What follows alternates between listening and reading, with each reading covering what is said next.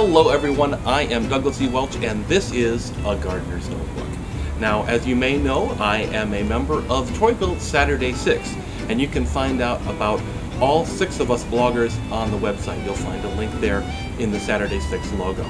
Now today we're going to actually deal with a project that we've sort of started already here in the garden, but because of lack of supplies, and you'll find out what that means in a minute, we haven't been able to finish. So we're going to get the chance to show you exactly how we do it. What we're going to do today is wine bottle edging, or in our case, multiple bottle edging. Now, you may have seen this in older gardens. It used to be more of a trend to reuse glass bottles in your garden, either as bottle trees or as bottle edging, but it's sort of fallen out of favor. So it's actually sort of interesting to be able to show it again and show you how we do it as well. So here we have a section of the wine bottle edging that we've started already.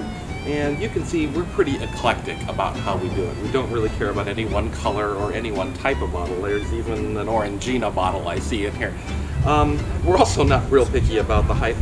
Basically want to try and keep them levels to make it a nice design, but it's really fairly foolproof. No matter how you do it, you really can't mess it up, and frankly, I like projects like that that you can't mess up.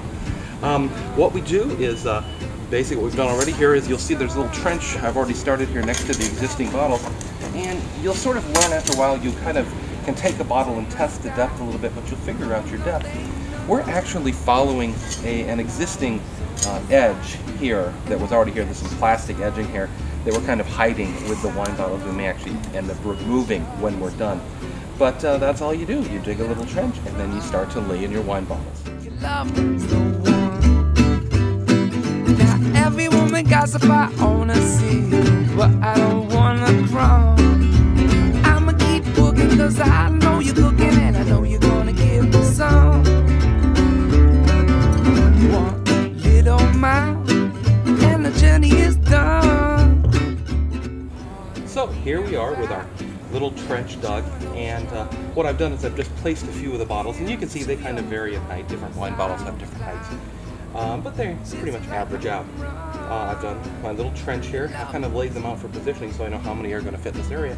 And basically you start at one end and you just start filling in. Where do they go? This area is sort of tough because what we're doing is we're actually digging in what was the path here, which has been compacted over years of walking on. So it's a little bit tough.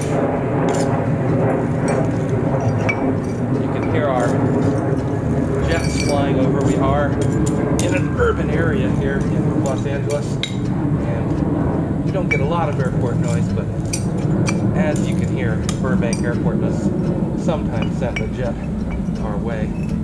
So you can kind of basically get them set in here a little bit. And what we're going to do is at the end, stomp them in with our foot, and I'll show you that in a little bit. And then we also water them in, much like you'd water in a transplant, so that it really seats the bottles well. What really surprised me about this was how sturdy these bottles are. They actually, I won't say they're as strong as if you cemented them in, which I wouldn't recommend, but definitely they're sturdy, they don't get easily kicked over, and they stand up to quite a bit of weather. I assume as we get our winter rains, it'll also help set these in as well. But you can see how quickly this goes. If you need a little more space, you can just take your trowel for more depth, kind of test the bottle in there until you got the height you want, and then away you go. And just keep working your way along. I love projects like this that are simple, they don't require a lot of equipment, and I love the fact that this is recycling. And just because you're using the bottles here doesn't mean you can't simply recycle them later. They're not damaged anyway. You can simply pull them up, put them in your recycle bin, and do something else here. I also love that. I love projects you can undo and redo with something else once you have a different idea or different desires down the road. So here we are, we've got our line of bottles set in here, and all we're going to do is, again, you guys are all familiar with this, just like you stump in a transplant. When you put it in your garden, you just walk along each side. You can kind of nudge things this way or that if they're tipping a little way you don't really like this one on the end here. This one on the end will be a little bit loose until we put the rest of the bottles in, just because it's kind of hanging out there by itself. But we do that. we just stomp them in. Then you can also fill up more dirt if you like. I found this to be a good height. I do want the bottles to be a certain height so that we can top dress with compost and other stuff inside this bed and things don't spill out into the path. So here we are in the final step. We're just going to use our little garden hose on a kind of a dribble and just basically go along each side of the bottles and water them in. Your love is the one. So there you have it. You really couldn't ask for an easier project.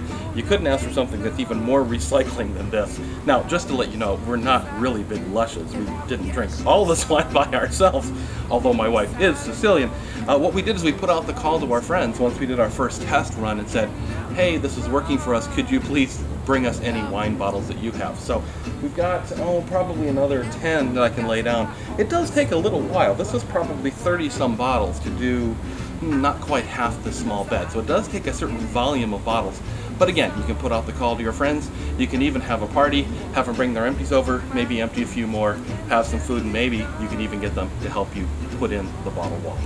Again, I'm Douglas Welch. This has been a Gardener's Notebook. Thanks for visiting. Please check out the website at douglasewelch.com/AGM. Your love